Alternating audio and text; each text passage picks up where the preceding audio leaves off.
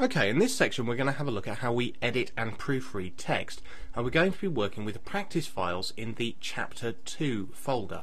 So if you can open the Chapter 2 folder and open the brochure file. First of all, let's have a look at how we can select text. Let's say we want to select this word purchase in the first sentence of the second paragraph. If we double click anywhere in that word, then that word is selected.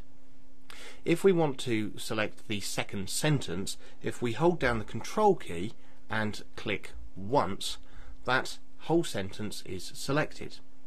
We can also select an entire paragraph by either treble clicking in that paragraph or double clicking off to the side of that paragraph on the left hand side.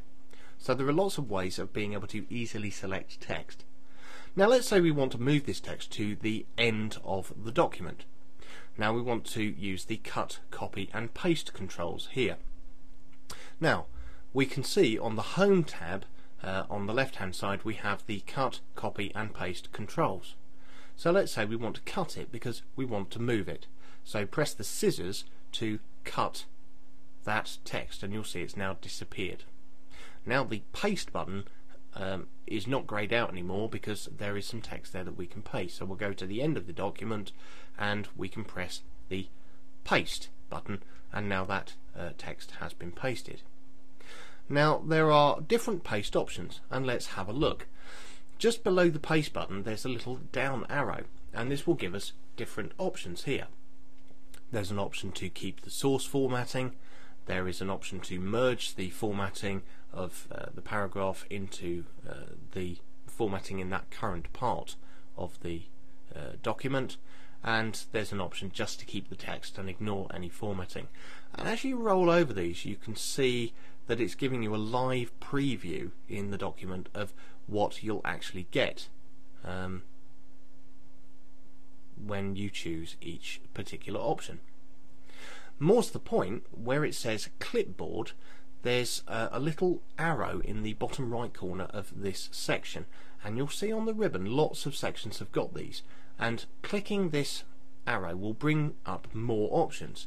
Here it's brought up the clipboard options, and this will show us everything that there is on the clipboard. For instance, let's say we want to select this paragraph here, this first paragraph, and copy it. We can now see that that paragraph has been added to the clipboard. So how can we use this? Well, let's say we go to the end of the document and we want to paste in one of these paragraphs from the clipboard. So we can click on it and we can select paste, and straight away that's inserted down there. You'll also see that when we pasted something, a little tooltip has appeared here with paste options, and this can be useful if you want to paste something in multiple times. So that's how we cut, copy and paste text within Word 2010, and in the next segment we're going to look at finding and replacing text in a document.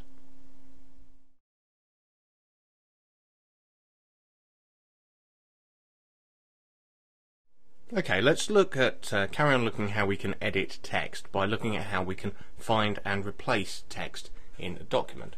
Again, we're going to be working with the Chapter 2 sample files, so you need to open the Chapter 2 folder and we want the Rules Regulations file, so click open on that. Okay, now you'll see here under the Home tab on the far right of the ribbon there are options here for find and replace text. There you go, see there. You can click find itself and a navigation navigation pane appears here. Let's say we want to search for the word board in the text. Now, not only is the word board highlighted at every instance within the text here, you can see, but also each instance appears in this navigation panel, and you can click on each instance and Word will take you straight to it and highlight it further and underline it so that you can see exactly the instance you're looking at.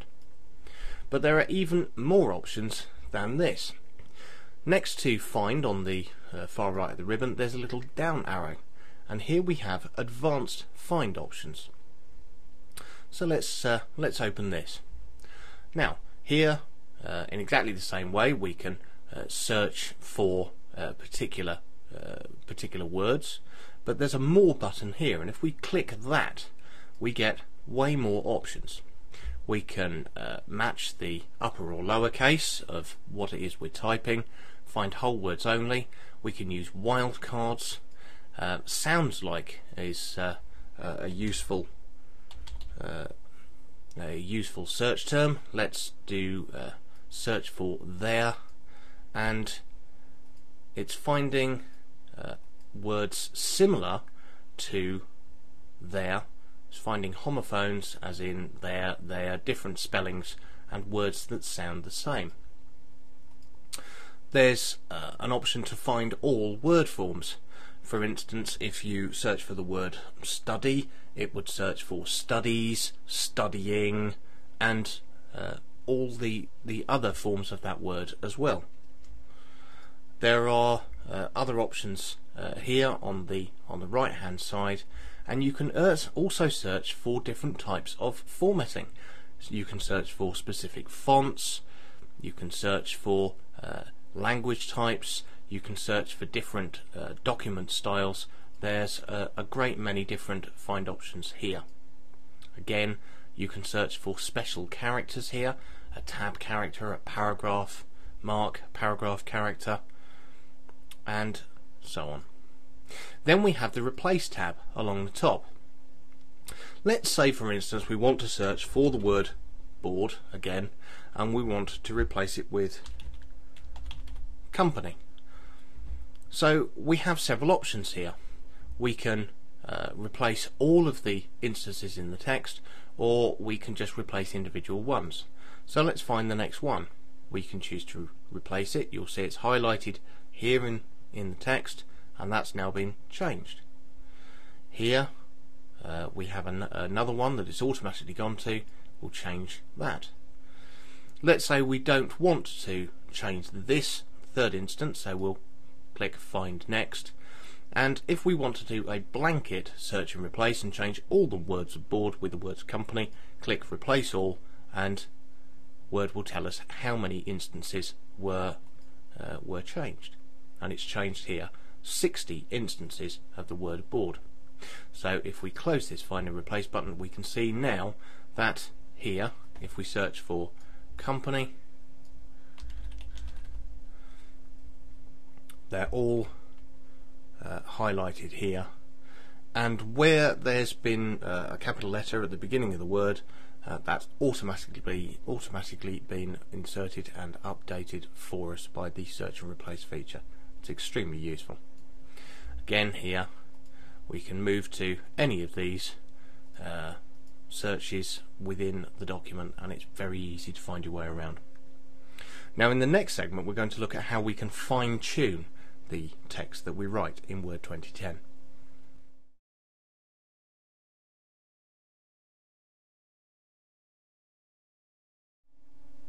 Now that we've had a look at how we can find and replace text, let's have a look at how we can fine-tune it and some of the things we can do with it. For this section, we're going to want the bamboo file from the Chapter 2 practice files. Now, if you go to the Review tab on the ribbon, you'll see on the left-hand side a Research button. If you click on this, it'll bring up a research panel on the right side of the screen. Here, we can do various things. We can search for terms for translation, for dictionary or encyclopedia definitions, for thesaurus words as well, so that we can find words that mean the same or words that mean the opposite. There's all sorts of things that we can do here. Let's say we want to find this word in a dictionary, then it will give us the meaning of this word in a dictionary. If we want to find it in a thesaurus, it'll give us similar and opposite words here. And down the bottom of the research panel, you'll see here there's a link for research options. So let's click on this and have a look. Here there are all sorts of additional options for the research panel that you can turn on should you want to, including internet searching and all sorts of other features. So you can choose what it is you want to appear in the research panel.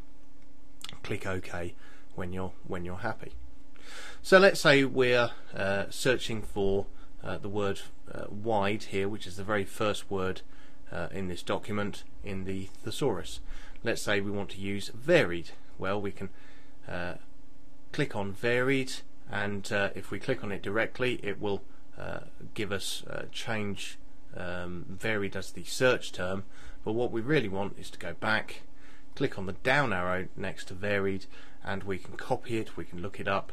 We want to insert it, and we select insert, and we can now see that the word varied has been inserted, but it's been inserted in front of the word wide, because the word wide wasn't selected. So if we remove the word varied, and if we really want to change the word, then if we insert it with that wide word selected, you'll see it has now changed it. So it's the difference here between adding and overwriting the words that you've got. Now you'll also see here a direct link to the thesaurus, which again brings up the thesaurus link in the research panel, and next to that is a translate button. Now this can be very interesting, so we'll click the little down arrow below it and we'll have a look at the options. First of all, there's an option down the bottom here to choose the translation language, and here we can choose the languages we want to translate from and to. So we can say here that we want to translate to German for both the mini translator and the main translator, and we'll look at the differences of these in a moment. So click OK when you're ready. Now if we click the down arrow again, let's turn on the mini translator and have a look at how this works first. This is really rather clever. If we select some text, let's say we select this these sentences, then we hover over them and you'll see a little window, a little panel has appeared, giving us a translation into our chosen language of that text. And there are things that we can do with it here, including we can copy it. If we select a different piece of text, then when we hover over that, again the translator appears and gives us the translation for that text.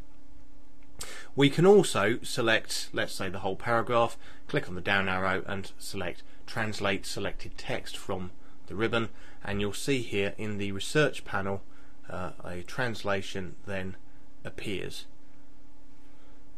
But we can also translate an entire document if we want to, and you will need an active internet connection for this. Click on the down arrow and click translate document.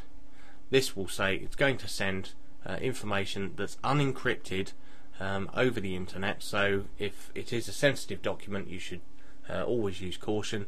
And we'll see here that we have on the left hand side here we have our English document, and on the right hand side we have the same document in German, and as we hover over it, it's highlighting individual sentences, and we can see the actual sentence as it is translated in the document, and it's really a very useful feature, and there are all sorts of languages available to it, but you do need an active internet connection for that.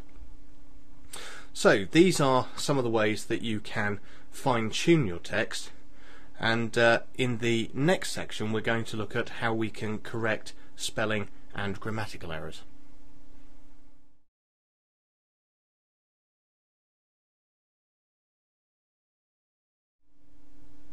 Now that we've looked at fine-tuning text in Word, let's have a look at how we can correct spelling and grammar errors.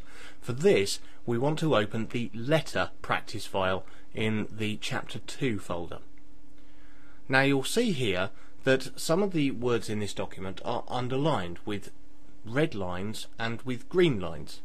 Now red lines underlining a word are there to tell us that Word thinks the word has been spelt incorrectly. A green line is there to let us know that incorrect grammar has been used. Now there are several ways to correct spelling and grammar. The first way is to go to the Review tab on the ribbon, and there is a Spelling and Grammar button, and if we press this, then it'll highlight each of the words or each of the instances, and it will give us suggestions for what we want to replace it with. So let's say we want to replace it with that because we missed a U out of the word, so we'll change that one. The next one, it's telling us that there is a double word. It's giving an option to delete it, so we'll delete that. Now committed. Now let's say, for instance, that the word it's highlighting is a proper noun. It's the name of a person or a place, and Word doesn't recognise it. Well, you can add it to the dictionary if you want, or you can ignore it. Now we'll close this for now because I want to have a look at some of the other options. You can also right click on a word and it will bring up a context menu in which it will show you alternatives to that word. So we know that there's supposed to be 2 T's in this word, so we can click on that and we can see the word has been changed. Again, with this grammar error, we right click on that and it's just telling us here that we need to drop the comma at the end of it, so we can click on that and you'll see the comma is removed. Now where we had a double 2 here, let's go and put that back in because I want to have a look at this as well. If we right click on that, it's not giving us an option for a word, but it is saying we can delete the repeated word. So these are various options for using spelling and grammar checker here. If we click on the spelling and grammar tool on the ribbon again, it's telling us that the check is complete and it hasn't found anything. But you should always check your spelling and your grammar carefully. For instance, the spell checker won't correct homophones or homonyms such as there, and check, and which, where there are different spellings of a word that sound exactly the same. So it's going to miss those. Also, as I've said, it could try and correct names and proper nouns that it doesn't recognise. There's also, next to this, there is a word count button as well. You can click that. You might find this useful to do word and character counts for your documents, and that will give you more information about the text that you've written. In the next segment, we're going to have a look at how we can save text and insert saved text into our documents.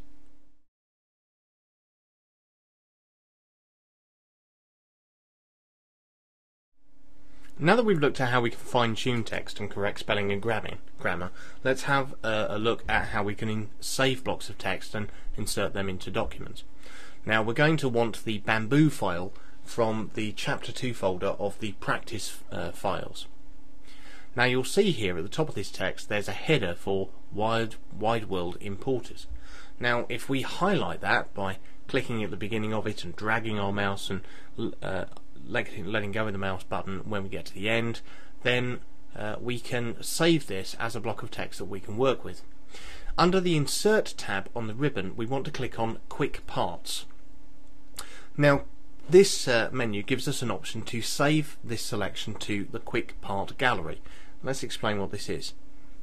This saves it as a block of text which can then be inserted elsewhere in the document as and when we want to.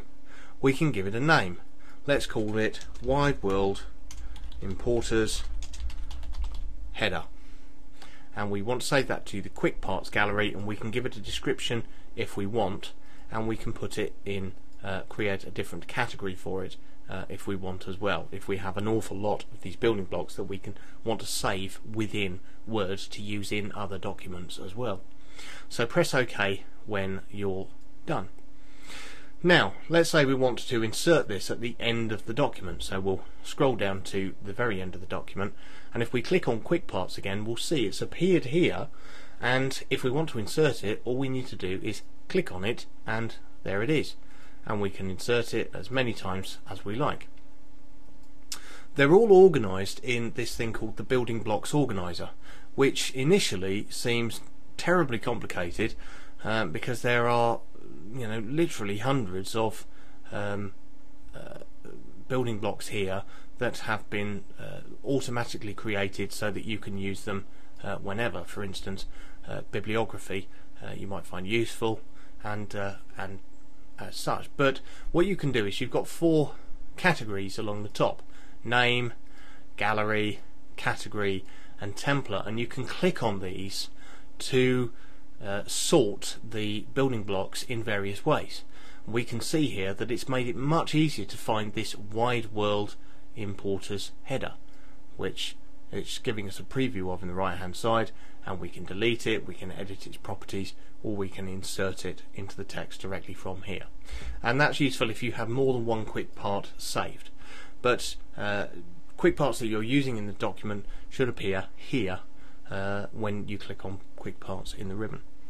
So that's how we can save blocks of text and insert them into documents. And in the next section we're going to begin looking at how we change the look of text within Word.